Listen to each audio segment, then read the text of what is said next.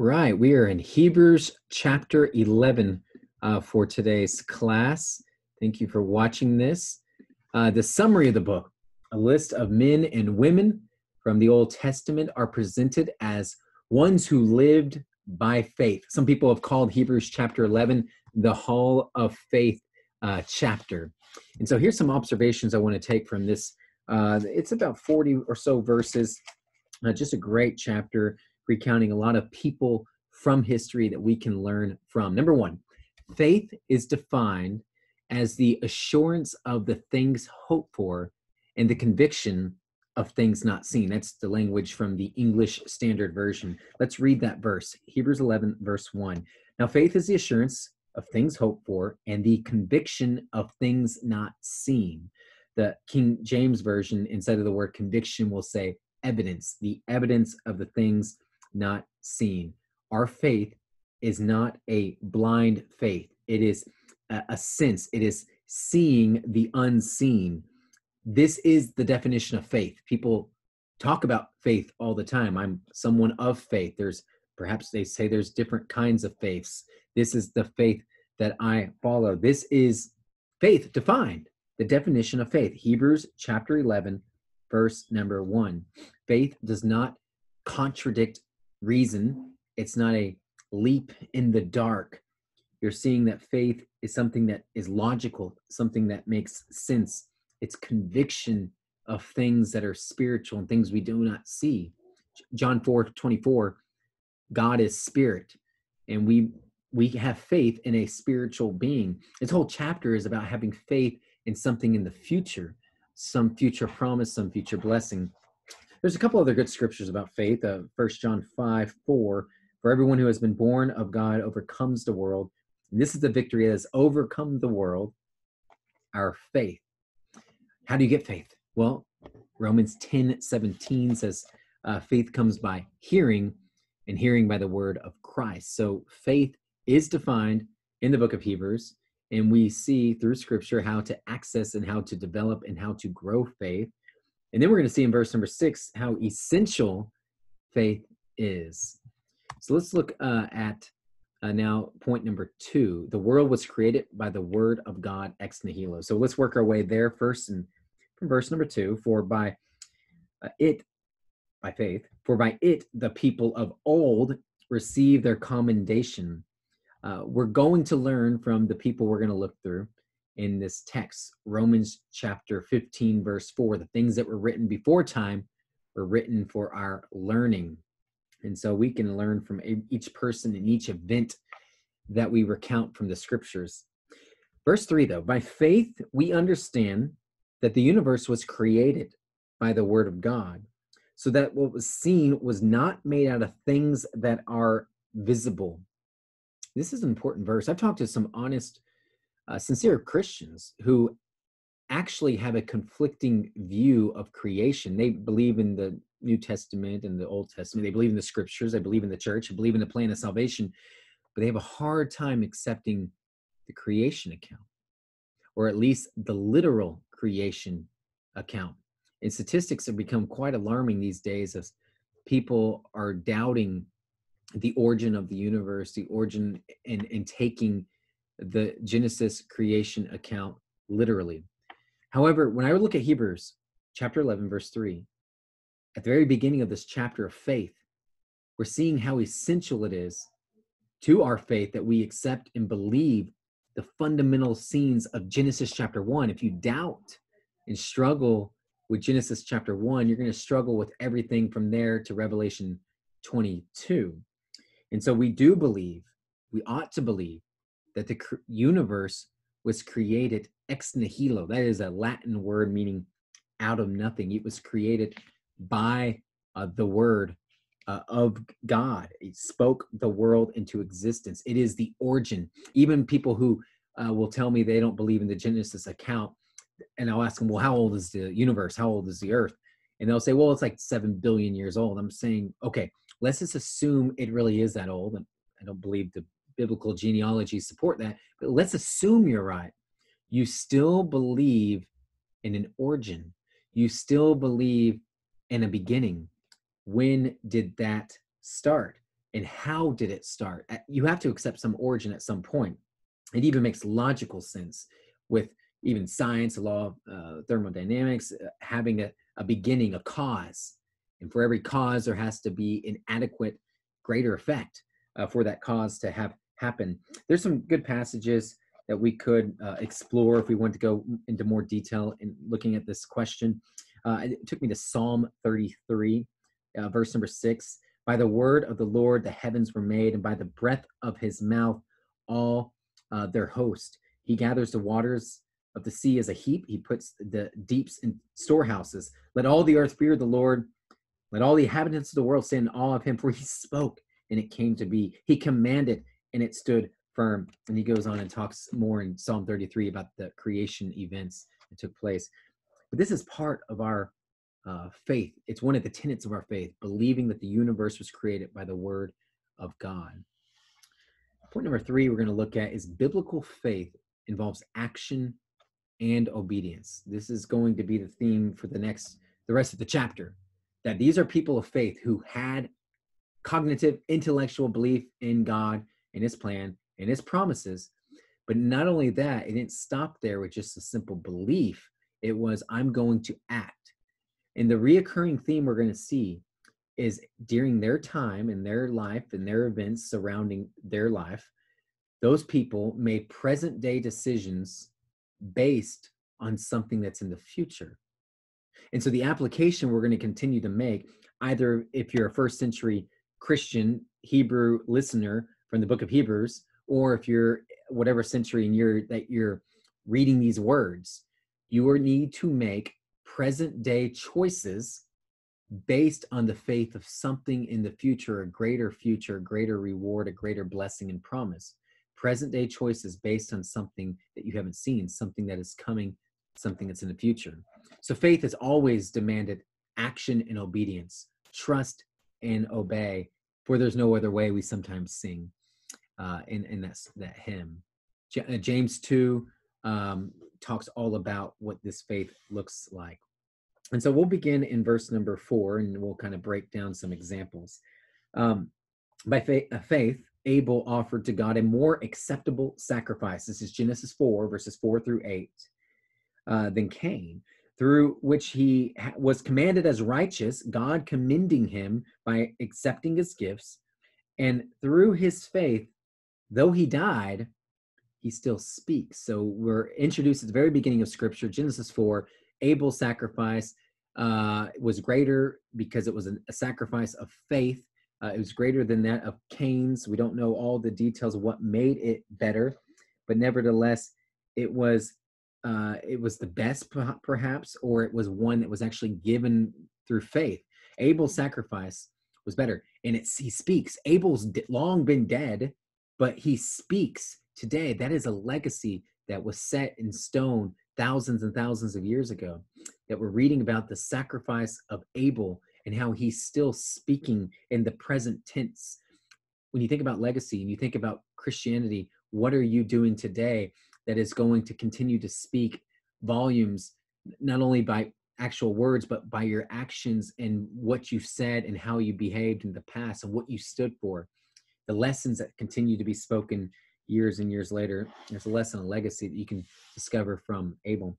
Verse number 5, by faith, Enoch was taken up. This is Genesis 5, verses 22 through 24.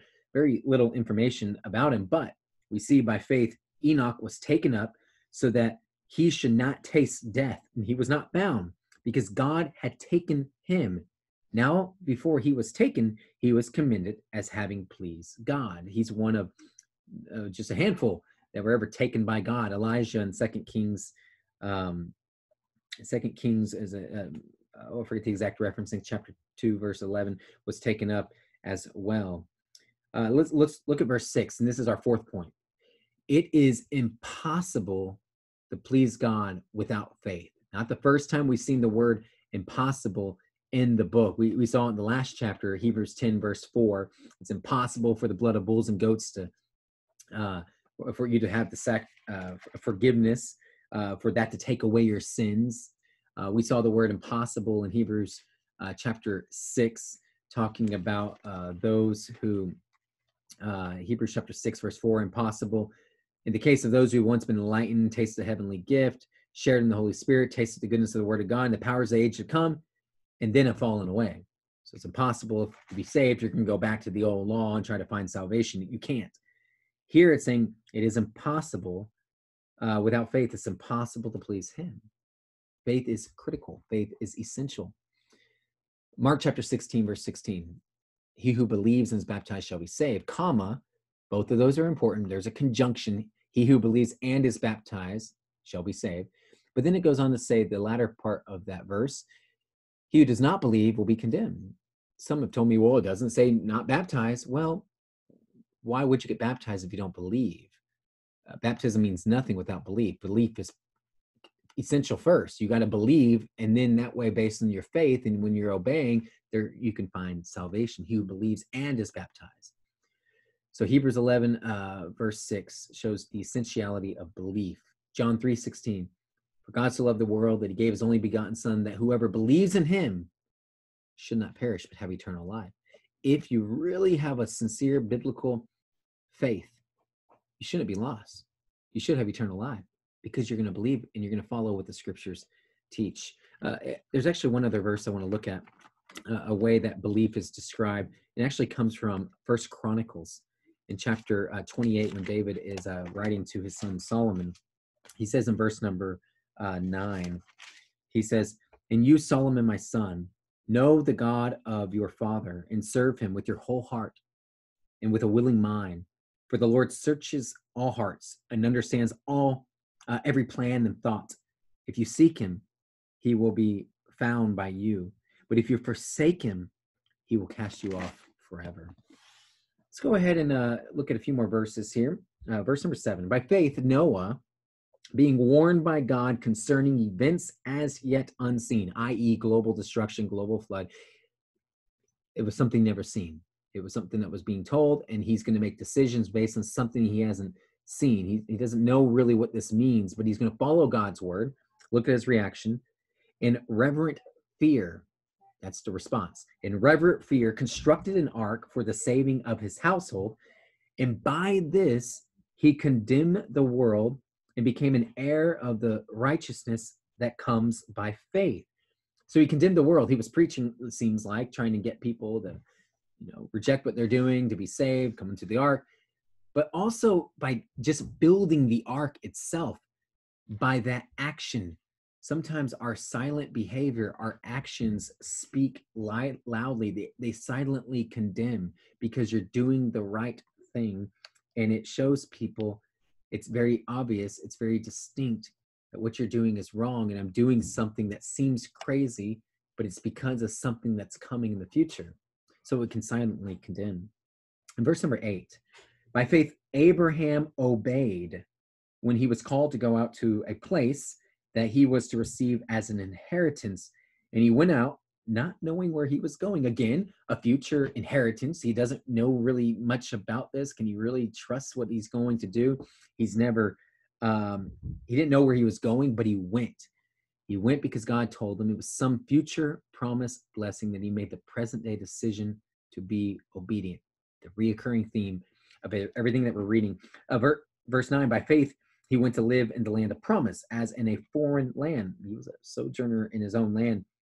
We read in some of the other scriptures, living in tents with Isaac and Jacob, heirs with him to the same promise. It was the same blessing. The same promise from God to Abraham was given to Isaac as well as to Jacob about something in the future. For he was looking forward to the city that has foundations, whose designer and builder in God. So point number 5, we have a heavenly city awaiting us in the future. You see this a couple times in this chapter. You saw it here in Hebrews 11, verse 10. Also in verse 14, for people who speak thus make it clear that they are seeking a homeland. Verse number 16, but as it is, they desire a better country. What kind? That is, a heavenly one. It's another hymn that we sing. This world is not my home, I'm just a passing through. My treasures are laid up somewhere beyond the blue. The angels beckon me from heaven's open left door, and I can't live at home in this world anymore.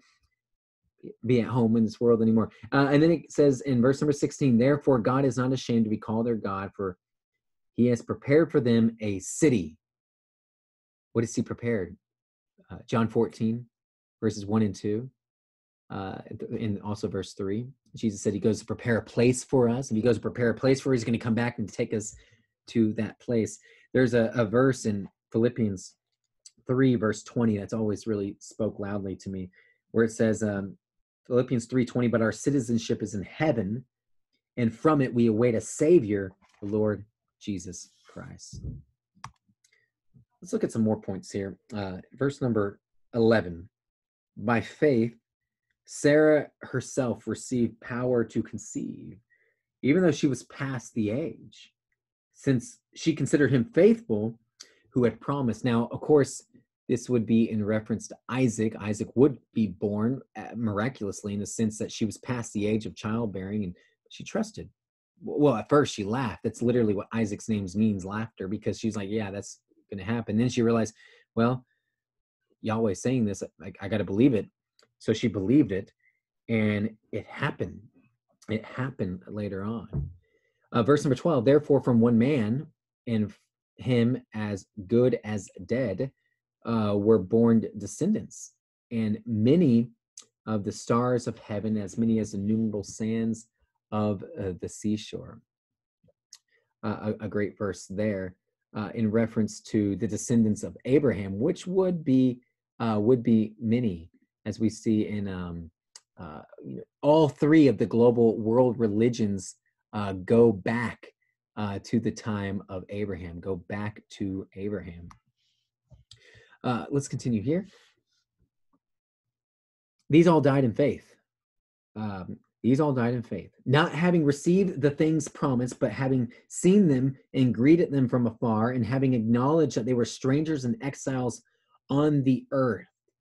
So all these people of old have died. They never got to experience what was promised.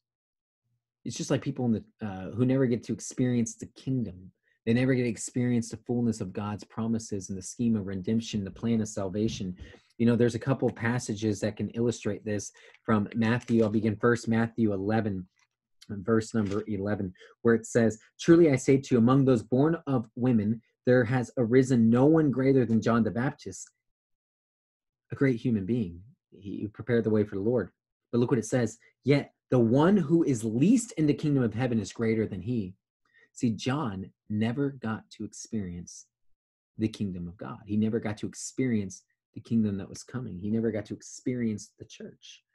It takes me to another passage in Matthew chapter 13, verse 17, where Jesus says, for truly I say to you, many prophets and righteous people long to see what you see and did not see it, and to hear what you hear and did not hear it. They were getting to see the kingdom coming and being, the kingdom of God is at hand. It was being taught and preached in that time. And even in the church, notice that in the church, you're no longer strangers and aliens or exiles. Ephesians 2, verse 19. So then you are no longer strangers and aliens or sojourners, but you are fellow citizens with the saints and members of the household of God. Such a great passage, letting the Bible define itself. Okay, we'll continue. I want to work my way to verse 22 here. Verse 14, for people who speak thus make it clear that they are seeking a homeland. And if they had been thinking of that land from which they had gone out, they would have had opportunity to return. I've already read verse 16, but I'll read it again. But as it is, they desire a better country, that is a heavenly one. Therefore, God is not ashamed to be called their God, for he has prepared for them a city.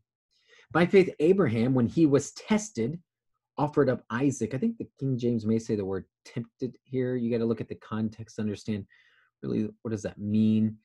James 1:13 talks about how God doesn't tempt anyone, but he does test, and he allows us to be tested, as shown in passages like Genesis chapter 22. You see he was tested, and he was willing and ready to offer up Isaac as a sacrifice because he believed what it says here. And he who has received the promises was in the act of offering up his only son, of whom it was said, through Isaac shall your offspring be named. And he thought, well, if I'm going to surely God will intervene. God could raise him back to life. God, the promise has to be fulfilled through Isaac. Isaac has to stay alive for the promise to be fulfilled. Isaac has to have children for the promise to be fulfilled. So Abraham believed that even though he's being told and tested to do this, God had a plan. And that's why verse number 19, he considered that God was able even to raise him from the dead, though which he, figuratively speaking, he did receive him back. And by faith, Isaac invoked future blessings on Jacob and Esau. It's all about the future blessings. Isaac believed the promises. He believed that the promises would be fulfilled through Jacob and his descendants. The promise eventually leading to Jesus, the Messiah, to the kingdom, and to the church. Same thing with Jacob. Verse number 21, by faith, Jacob, when dying, blessed each of the sons of Joseph, bowing in worship over the head of his staff. This is from Genesis 28, verses, the most of the chapter. But what's really amazing to me is his 6th point. Joseph, by faith, gave directions about bringing his bones to the promised land. Let's read that verse. By faith, Joseph, at the end of his life, made mention of the exodus of the Israelites and gave direction concerning his bones, which would not see the fulfillment for another 400 years. Let's kind of break down how the history went, just real brief, because I always find this account and this deep faith truly remarkable. First is in Genesis 50, verse 24. Genesis 50, verse 24, the very end of the book of Genesis. And Joseph said to his brothers, I'm about to die, but God will visit you and bring you up out of this land to a land that he swore to Abraham and to Isaac and to Jacob. Then Joseph made the sons of Israel swear, surely God will surely visit you, and you shall carry up my bones from here. So Joseph died being 110 years old, and they embalmed him, and he was put in a coffin in Egypt. Fast forward to the time of Moses, and then he would take them into the promised land, guide them through the wilderness. And there's a mention about Joseph's bones in Exodus 13, verse 19.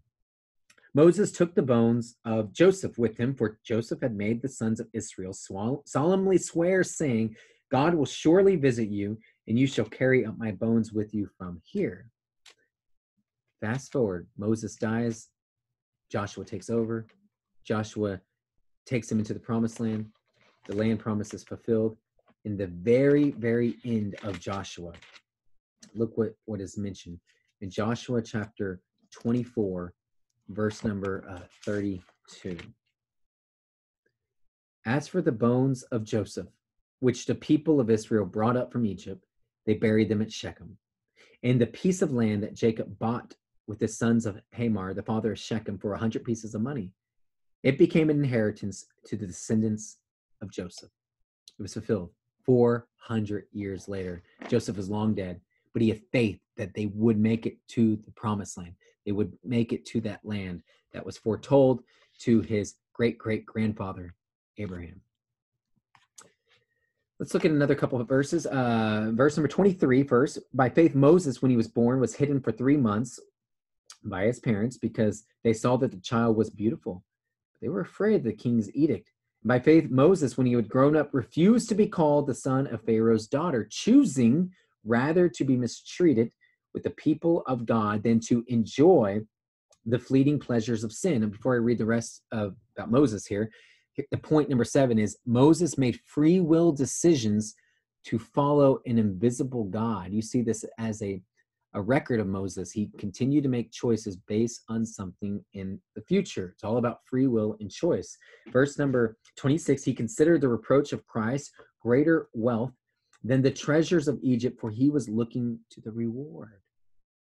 By faith, when he left Egypt, not being afraid of the anger of the king or Pharaoh, for he had endured as seeing him who is invisible. He wasn't afraid of Pharaoh. He was more afraid of the living God.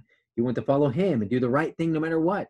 Verse 28, by faith, he kept the Passover and sprinkled the blood, remember in the 10th plague, so that the destroyer of the firstborn might not touch them.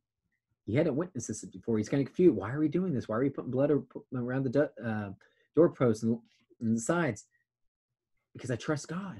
I'm doing what he's telling me to do. I'm doing things based in the future and things I haven't seen, constantly making the free will right choice because of something that was coming in the future.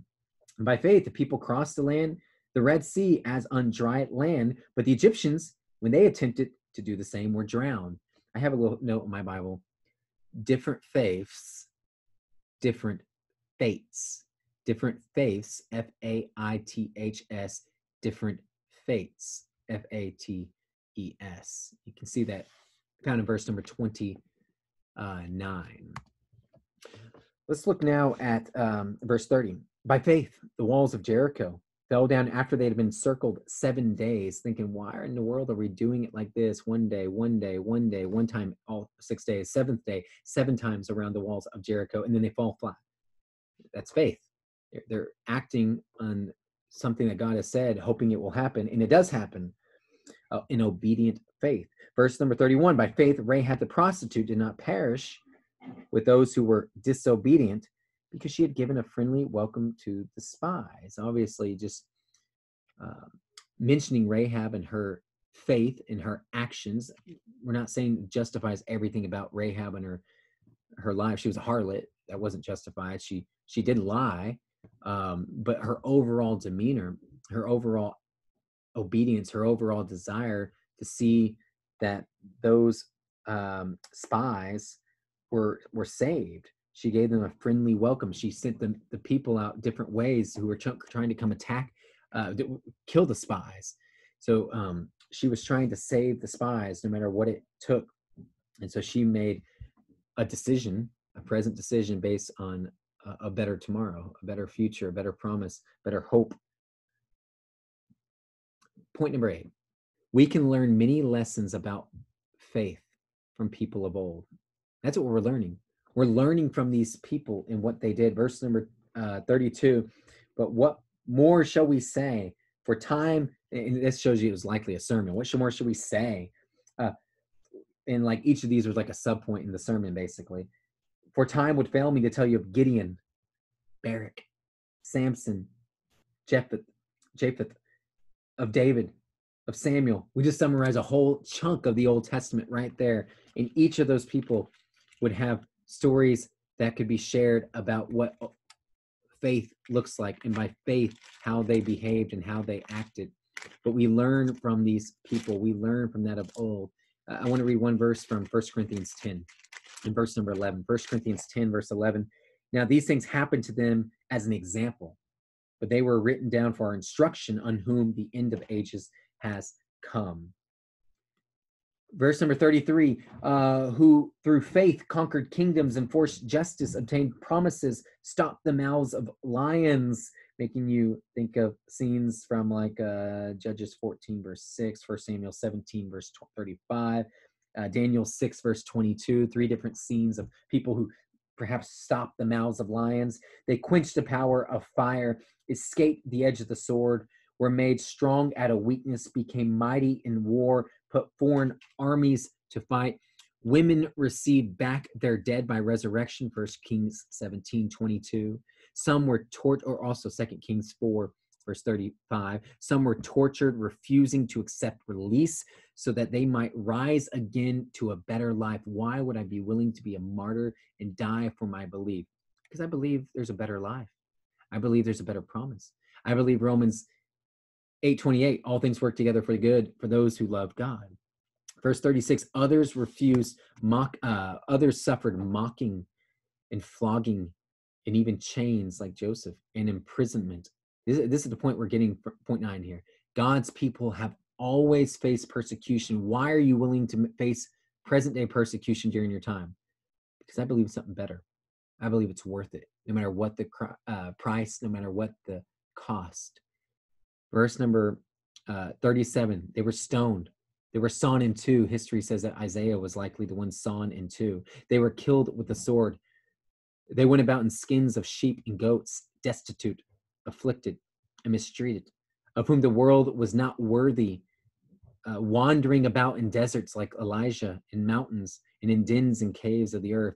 Again, why doing all of this? For all of this, point number 10, Faithful people of antiquity never got to experience the promise of the Messiah and his kingdom. They did it because of the promise that was coming. Verse 39, all these things, though commended through their faith, did not receive the promise. Since God has provided something better for us, apart from us, they should not be made perfect.